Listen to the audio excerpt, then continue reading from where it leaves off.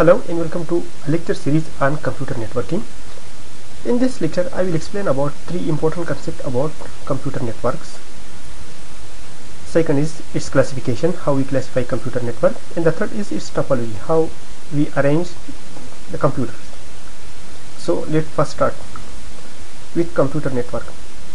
What is computer network? Definition: two or more devices which are communicating with each other through some media are called computer network. When we have two or more devices, more than two devices, and it can communicate with each other, then we call it computer network. Second definition would be a system of interconnected computer and peripheral devices are called computer network. It can connect computer, scanner or printer.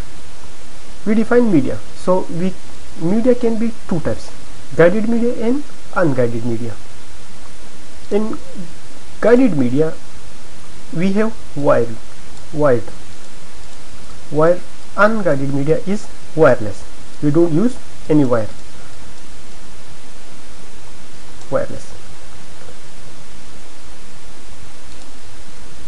Second is types of computer network. So we have basically two types of computer network: peer-to-peer network and client-server based computer network. So peer-to-peer network. Peer-to-peer network is created when two or more PC are connected and share resources without going through a separate server computer. It is also called P2P network. When we have two or more than two computers and it's connected with each other without any centralized computer, and it creates a network, we call it peer-to-peer network. It shares resources among each other. It's very simple type of computer network, peer-to-peer network, and used in a small area. This is the example of peer-to-peer network. For example, computer A and computer B, they are connected with each other and they share resources with each other. For example, if we have in this computer we have some movies and we are sharing this movies to this one, so we make peer-to-peer network and we can access the movies which is placed here, and we can access from this computer.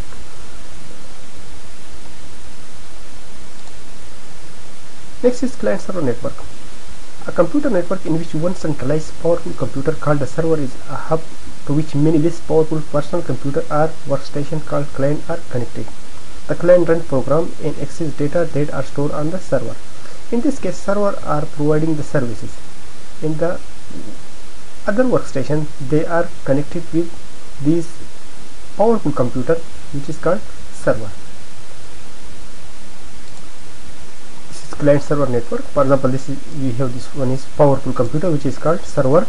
It provides services to these personal computer or less powerful computer, and here the resources are located at centralized location in a server. While in peer-to-peer network there is no centralized location, but they communicate or they share resources among each other. Here we have a dedicated server in which we keep all our resources and it is shared through this server. Advantage of computer network. So now the question is why we need computer network. So there are many advantages. That's why we use computer network. The first major advantage of using computer network is to share resources. First of all, we share resources. Resources can be hardware or software. I mean, it can be, for example, hardware means printer, for example. Software means it can be program, something like this. The use of network is in business side.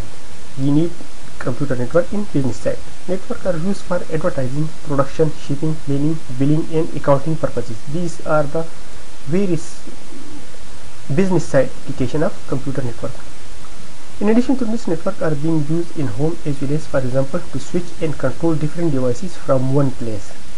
For example, now we have limited IP address when we use IPv4 address, but when we start IPv6, we will have plenty of IP addresses, and we can use these IP addresses to control and communicate each and every device in our home. We can remotely connect with these devices and we can control, we can switch on and off these devices. Networks are very much useful at governmental level, as federal government, local government and military organizations use network for communication purposes. These organizations uses computer network for their communication purposes. For example, there is e-government e-government concept, in which you just enter your ID card and ID card number, and you can see all your detail about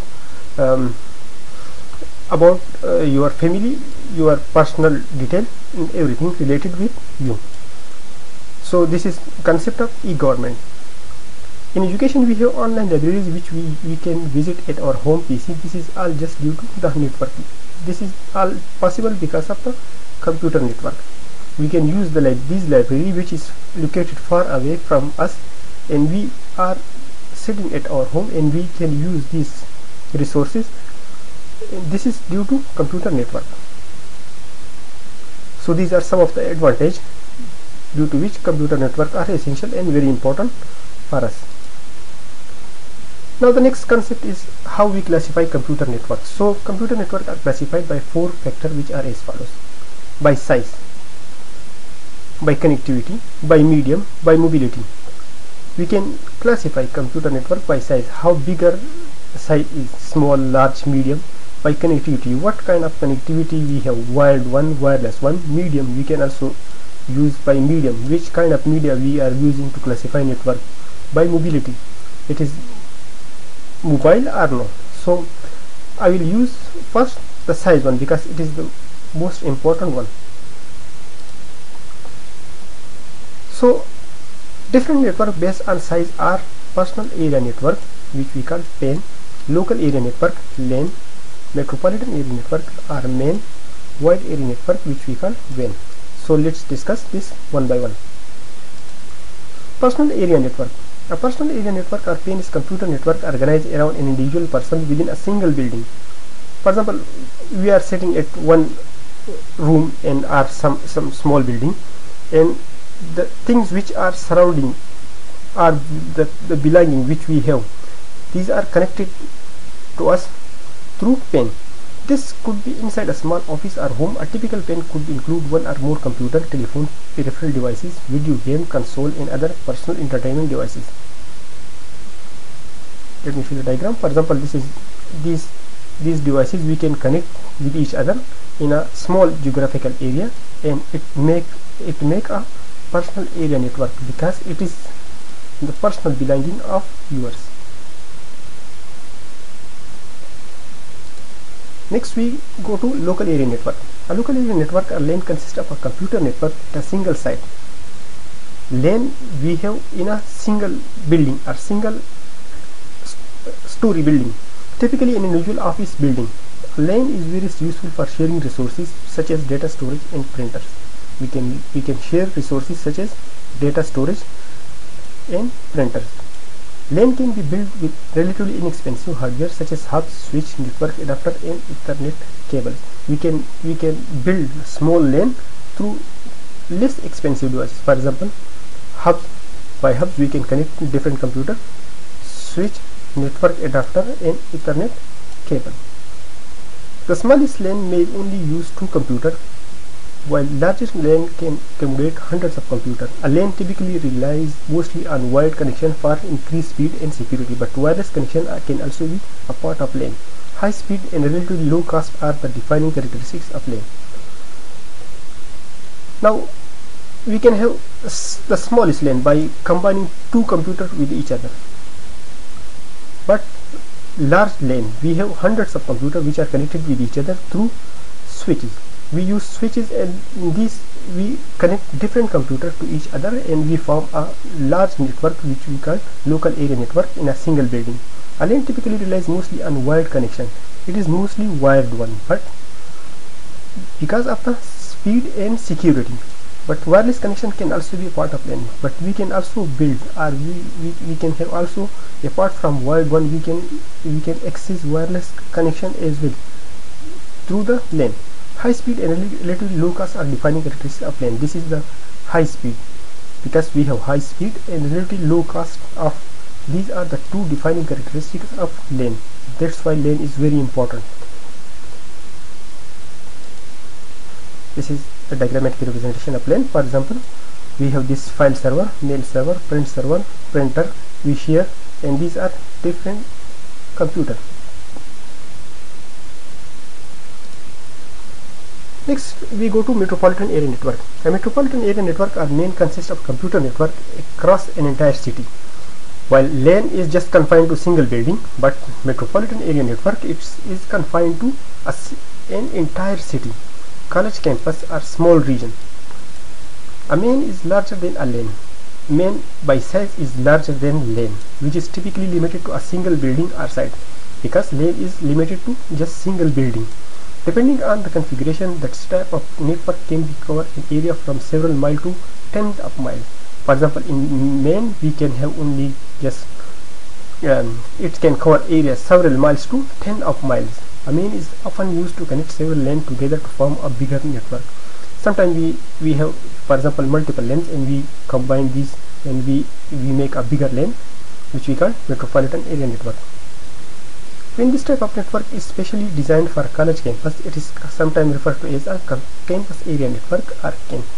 Sometimes in a big campus, for example, we have different departments, and we use to connect these different departments with each other. So this is in that case we call it a campus area network, or CAN, CAN, campus area network. This is the example of main. For example, we have this one LAN, another LAN, another LAN, another LAN, and another LAN, and these are connecting with each other, and it form a one large network which we call main. This can be one department, this can be another department, this can be another department, this is another department, this is another department. For example, in each department we have a small LAN, and these LANs are connected with each other through centralized way to one large network which make a main or central area campus area network, CAN.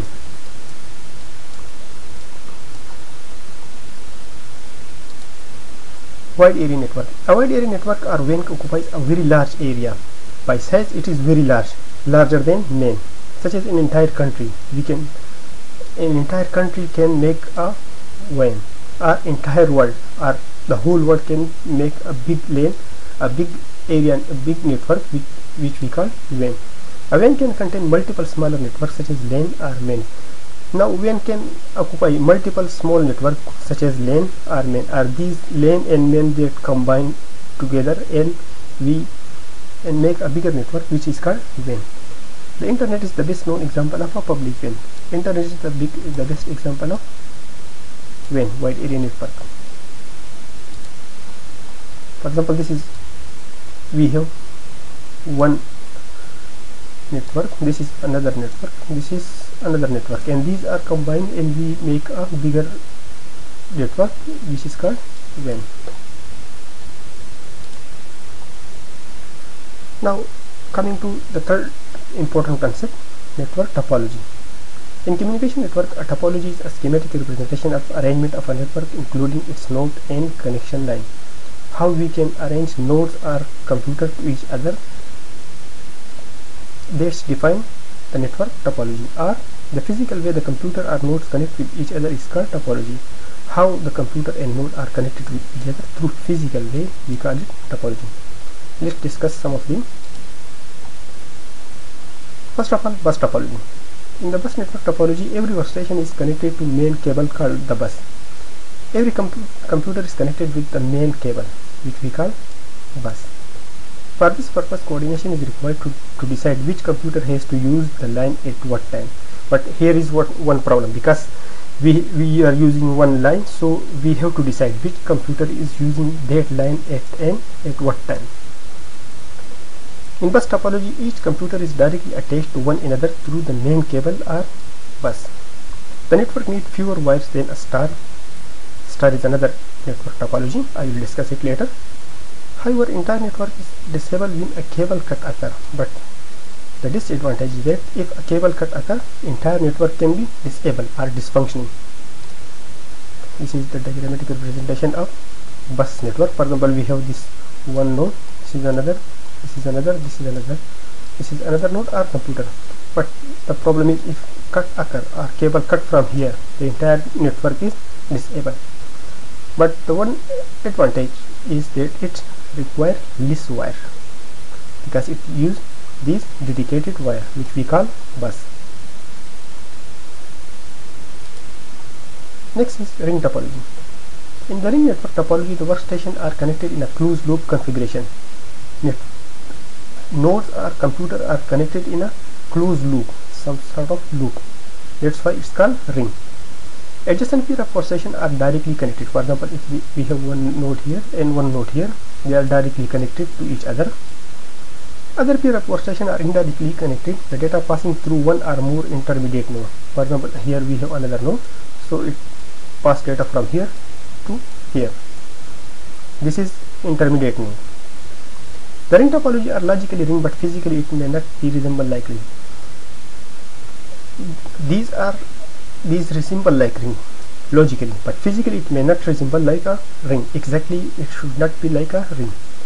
It is easy to coordinate access to other computer, however entire network is disabled if a cable cut occur. But the same disadvantage is like the bus topology here as well. For example, if a cut here occur, all the network will be disabled or dysfunctioning. Let me show the diagrammatic representation of ring network. We have one node here, one node here. They are directly connected with each other, and this node and this node are connected indirectly through this network, this node. But again, we have require less wire here. But again, the same problem. If cut occur at this point, all the network will be disabled. Another type of topology is mesh topology. The mesh network topology implies either of two schemes called full mesh and partial mesh. Now, mesh can be further divided into fully mesh and partial mesh. As the name indicates, in full mesh topology, each workstation is connected directly to each of the other. Every workstation is connected to each other directly in full mesh. In the partial mesh topology, some workstations are connected to all other and some are connected only to those other nodes with which they are exchanged the most data. But in partial mesh, some of computer or node are connected directly to each other, but some of them are indirectly connected to each other in which they are communicating less. This is a full mesh topology. Next, we have tree topology. The tree network topology uses two or more star network. When two or more than two star network combine, it make a topology. We call it tree topology. The central computer of the star network are connected to a main bus. The tree network is a bus network of star network. It is a blend of topology of star and bus. This is diagrammatic representation of tree network or mesh. Star topology. In the star network topology, there is a central hub or server to which all the workstations are directly connected. Here we have a central hub or server to which all the workstations are directly connected. Every workstation is individually connected to every other through the central hub. In this we have every computer, it is indirectly connected with each other through this intermediate device which we call hub or switch. The network are not like a star shape. It may be irregular, but their connection just look like a star. In reality, it should not be resemble like a star, but its connection is just look like a star. That's why it's called star topology. And star topology is the most commonly used topology of all the network. In terms of cost of wire, it takes more wire than bus topology, but only one computer is affected when a cable cut occurs. Now it has one disadvantage. It requires more wires than bus. But the advantage is that only one computer is affected when a cable cut occurs. But when there is cable cut occur at this network, only one computer or node is affected, while the rest of the network is function properly. This is star network topology. In here, central node, it may be hub or switch, and in this we have nodes attached to each other through this hub or switch, and they are communicated with each other and make a star shape topology. We call it star topology. That's it for today's lecture. See you in the next lecture.